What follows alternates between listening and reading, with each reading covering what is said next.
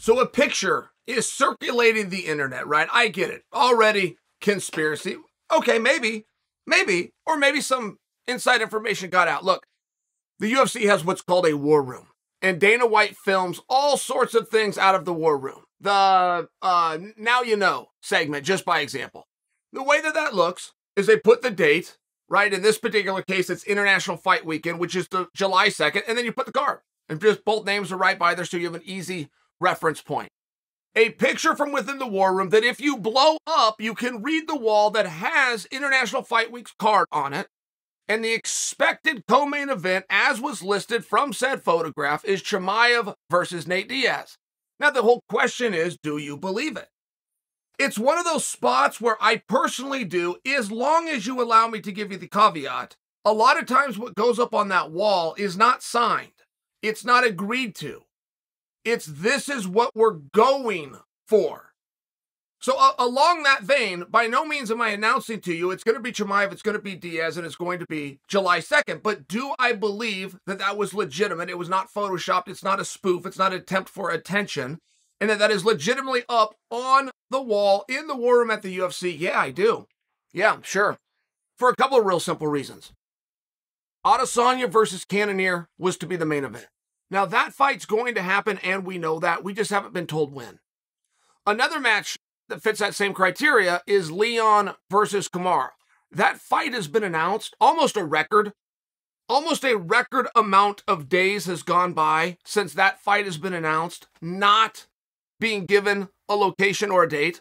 So that was also believed as the turnaround Conor McGregor coming. Like, there was all sorts of speculation on that. But Jared Cannonier tweeted out a day ago that he had signed his contract to fight Adesanya, but he followed that up by saying, more big news to come. And there's really not a lot more news after you sign a contract to fight Adesanya that we can't connect the dots on. It's going to be under the unified rules. It's going to be 185 pounds. It's going to be a 5-round contest. It's going to be on pay-per-view. The championship's on the line. Like we kind of got it all. Unless you were getting headlining placement on the biggest card of the year. That would be news. And Jared Cannonier did tell us there would be news, so I believe it. I also looked at some other fights on there.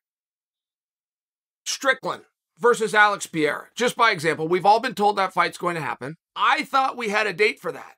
I thought that was set in stone because I know Strickland personally. I know that he's in training camp and has been for a period of time. But that was also rumored to be taking place on July 2nd. Then there was another fight that popped off, maybe the one that I liked the most, just from an X's and O's, which was Brian Barberena taking on Robbie Lawler. I did not see that coming.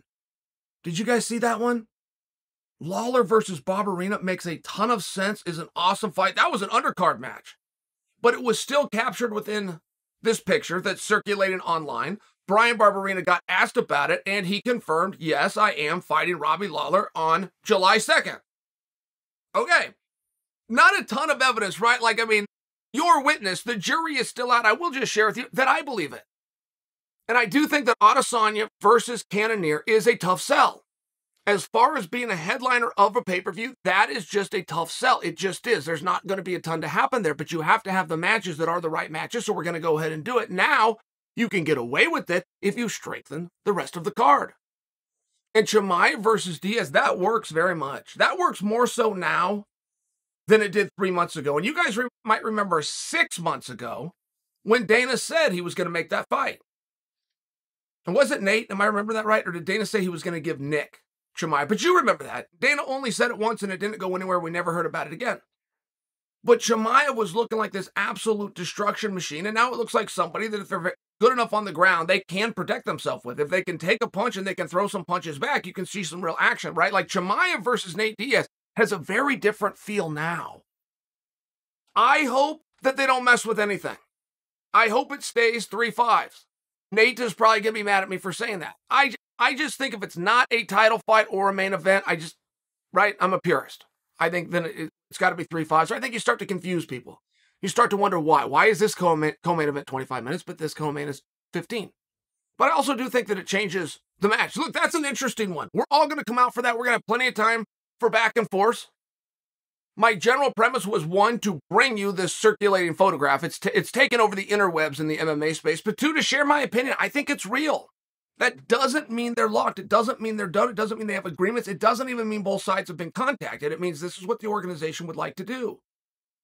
But Nate has been crystal clear, get me in there and do it now. And if Chimaev does go against Nate, by the way, it still opens up the question of what happens in the main event of the ABC card that we thought Chimaev's win over Burns advanced him to. So there's a lot of moving parts. There's a lot of things up in the air. As far as the picture, as far as the rumor, as far as it a conspiracy, and it was very well done by some art department with half a brain, no. I think it's a legitimate photo.